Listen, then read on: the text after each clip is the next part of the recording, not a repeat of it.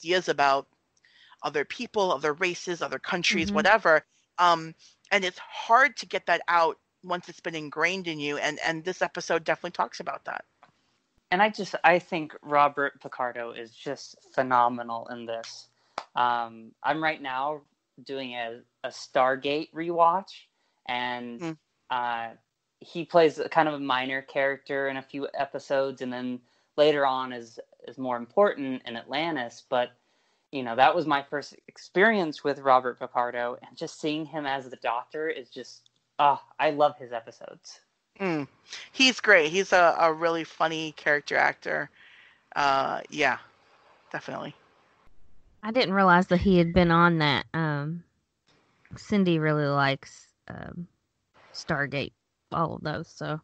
Oh yeah, when he shows up in Stargate, he's literally the worst. And then he has some redefining, some really good character moments, and then he plays a really big role in Atlantis. Oh. And it's been fun rewatching the series. Cool. It was strange typing the Doctor as his name because of my whole Doctor Who thing. The Doctor, not that Doctor, the other Doctor. No, not that the Doctor. A different The Doctor. Mm-hmm. Anyway, of course, I always have to say something about Doctor Who, I think, or Star Wars, or both. Anyway, Doctor Who meets Star Wars in this episode of Star Trek. They all go through the Stargate, and then. Oh yeah. I mean, it was kind of a little bit of all that. So this episode, Living Witness, is from season 4. It's episode 23. The original air date was April 29th, 1998. 1998. Like, that just seems like yesterday sometimes. Yeah. And then also other times I'm like, that was a million years ago. I was like, I was sitting in geometry class right now, Anyway, so the story was by Brandon Braga, and who also did the teleplay with Brian Fuller and Joe Minosky. And it was directed by Tim Russ. I didn't list any of the names of the people in it because I just haven't been doing that like we did for a little while. It's like the normal people. Right? And then we've got some other people. Yeah, it's like all the regulars and then a few extras. Yeah, there we go. And some guest stars. So the synopsis was pretty short, the one I had. It says, when the Doctor's backup module is found, his hologram is brought online for the first time in 700 years. That's pretty much the plot, but also not just, there's a lot more to it. Mm-hmm. Yeah. All right. Like I said, so I started on season 4. You started on a good season. Oh, thank you. No, well, I try. Right. I mean, honestly, I would have probably started somewhere else and watched a lot more if I hadn't have watched all the available episodes of America's Next Top Model. Side note, like, there are a lot of problematic things on that show that Tyra Banks actually apologized for recently, and I do think I had blocked some of them from my memory. Anyway, I was gonna say, I remember when America's Next Top Model was airing live. I remember rushing home to watch it. Yeah, because I thought oh my gosh, I love Tyra Banks and this and that.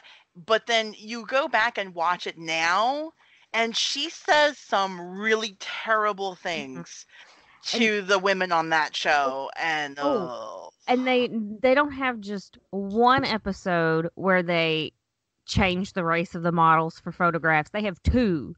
They have, it's very upsetting. There are a lot of problematic things. I think it's good that she's been big enough to apologize for it now and say that that wasn't the right thing to do. But problematic things. I feel like with that, it's like she felt like if she didn't have a problem with that in particular, then you know what I mean. Maybe not necessarily some of the other stuff, but yeah, they were cattier than I remembered. Yeah. Anyway, so that's why I haven't. So I've only gotten to episode like 17 or something. Like I haven't made it all the way to this episode. So then when I start, this is just the precursor because, when we start to talk about this episode, missing a few episodes and it's starting, I was like, what have I missed? Because we open and Janeway is talking to Vaskin, the Vaskin ambassador that I didn't take down his name because I think they said it once. She seems more aggressive than usual.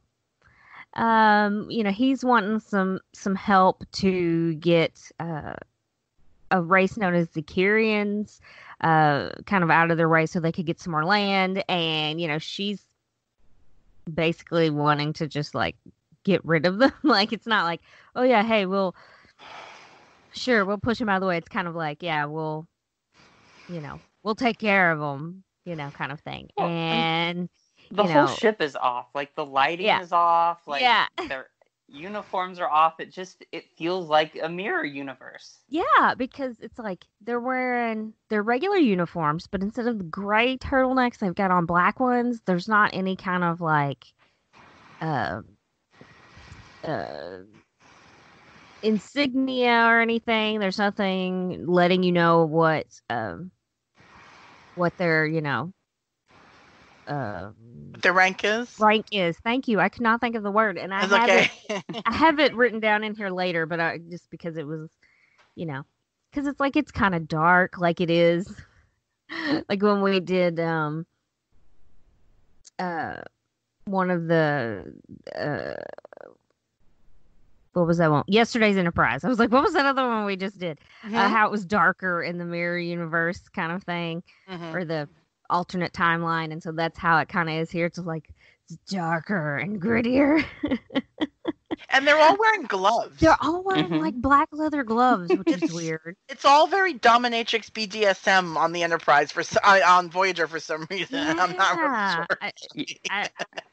It is really strange. And her hair is short. And I was looking on Wikipedia because of course they have all the answers, and someone had put in this little note or whatever, which I was like, that's a little much for just a note. But I did appreciate part of it because it says Captain Janeway, Kate Mulgrew, sports a butch haircut and excessive schadenfreude. And I was like, okay, that far, yeah. I'm like, come on, a butch haircut, what is this, 1992? Come on. Yeah, really.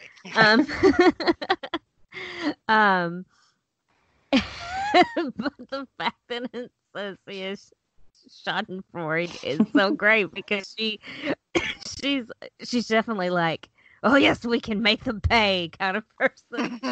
Oh yes, excuse me, you just imagine she's just gonna do the thing where she rubs her fingers together and she had a mustache, she would twirl it kind of thing. She'd like sit in her chair and spin around and be like, no, Mr. Bond, I expect you to die. Like, that's what you're expecting her to say next. She's got like some sort of weird alien sort of furry animal instead of like a cat. She's petting a tribble. Yes, a tribble. A tribble!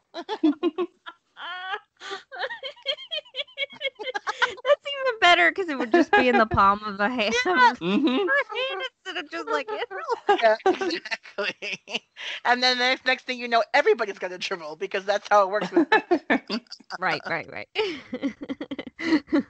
They multiply. She wants to know what's in it for them if she helps them get rid of their enemies. And, he's like, oh, a way home. And of course this intrigues her because that's the whole point of this show. And he says that they know of a wormhole and their people can help them stabilize it.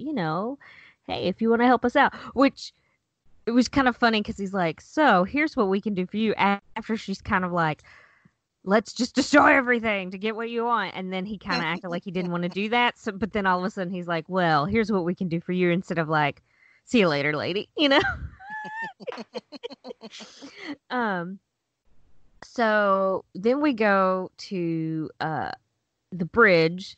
There's an alarm blaring. A crew member enters with, I don't know what kind of species this crew member is supposed to be, but they have like crazy hair. And he's a Kazon. Yeah, Kazon. Okay. By season 4, they've moved past the Kazon, so you haven't met them yet. Okay. It's all timey-wimey. Yeah. I get it. I was like, I don't know who this guy is. Fish sticks and custard and all that. And like there's they all have like gigantic guns, which is sort of amusing. But he passes Neelix, who's on the bridge, and he's in a uniform, and it looks like he's maybe working tactical or something. It's like, what is going on? And so then we see everybody else, you know, so, and like we had seen Janeway with the black turtleneck and the gloves and the no comm and all that stuff, we see everybody else is like that. And it's so funny because they show her sitting in her captain's chair, but she's sort of like very casually sitting in her chair, but also like ordering the death of people kind of thing. Like it's yeah, she's so casual about it. Yeah, her casual violence was interesting. She plays it so well too. Yes. But she like sends a message to this carrying ship. She's like, you know, if you don't stand down, we'll destroy you. Like, whoa. So she whenever she calls them, she says that she's from the warship Voyager. So, you know, we also know that's wrong. It's like, what is happening? Like, what did you all think the first time you saw this episode? Because for me, I was just like, what is going on here? Like, I didn't think that it was supposed to be like a mirror episode, but then of course, you know, we find out it's all a simulation. But I wrote down like, what? Like, that's the kind of stuff I wrote down in my initial notes. I mean, the first time I saw, I didn't read the synopsis, so like I just assumed we're in a mirror universe.